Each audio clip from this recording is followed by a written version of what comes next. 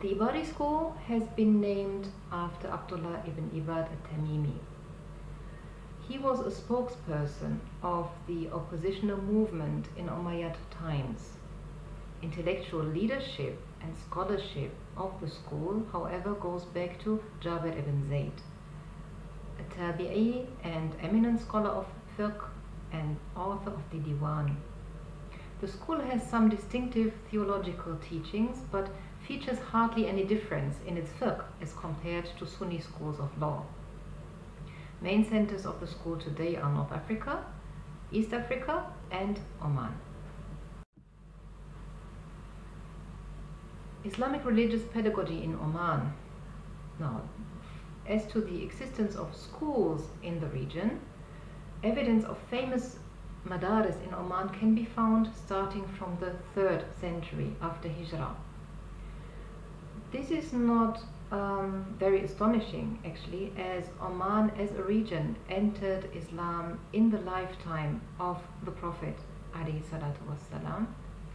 So the earliest schools probably came about in the first centuries of the Hijrah, but written evidence of the first madaris goes back to the 3rd century. The fiqh schools of Mahbub ibn al-Ruhayl in Suhar, the school of Musa ibn Jabir al-Iskawi, which have both been established in the 3rd century, are among the famous examples, just like the school of Ibn Barqa in Bahla, the school of Al-Hassan ibn Abi Ahmad al-Nizwi, and other schools of the 4th century.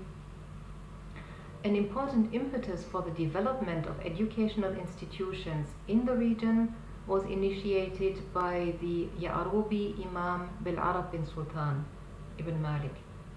Now, he reigned in the 17th century AD, and obviously Bil-Arab bin Sultan had just built his fortress Jibrin and had a visitor from Jarba, another center of the Ibadi school at the time and an important center of it until now, Umar ibn Sa'id al-Jarbi.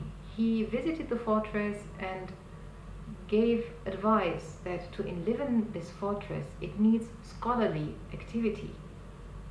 So Bil-Arab bin Sultan founded a fully fledged, fully financed school with privileges for teachers and students.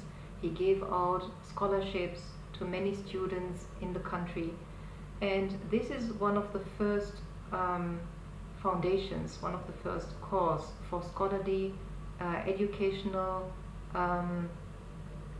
development in the country. Famous schools of the following centuries are many, and they have left an impact to the present day. We may name among them the school of Al-Khalili in Sama'il, the school of Nur al-Din al-Salimi of the 19th century, and the school of Muhammad al-Khalili. The graduates of these schools have dominated the intellectual sphere in Oman for a long time, and their students are still dominating it now. We use the term fiqh al-madrasa in our title. This needs some explanation. The term madrasa or school refers to a physical institution. It also refers to an educational community and an educational methodology. It may refer to a school of thought. In conjunction with fiqh meaning understanding, literally, and the knowledge of the practical Sharia rules that have been deducted from their sources, technically, it describes the educational and financial administration of schools, teacher and student responsibilities, and supervision. The term fiqh al-madrasa, to this meaning, is an innovative term. It has been used by the co-author of this paper in the edition of Sheikh Jaed's book. Traditionally, when we say fiqh al-madrasa, what we mean, or what it alludes to in the literature, is the jurisprudence of a particular school of thought. but we are using the term in a different way, in that it describes educational and financial administration of schools, teacher and student responsibilities and supervision, and the case studies involved. Talking about Sheikh Jaid, الشيخ الرئيس, Sheikh Jaid ibn Khamis al-Kharousi, known as Abu Nabhan, was born in the beginning of the 18th century AD in Al-Ulya, Wadi Bani Kharous. The historical era Sheikh Jaid lived in spans the Yarubi state to the beginning of Al-Bouzaidi rule. The Yarubi state brought about an initial unification of the country, but had ended in a state of civil war and unrest.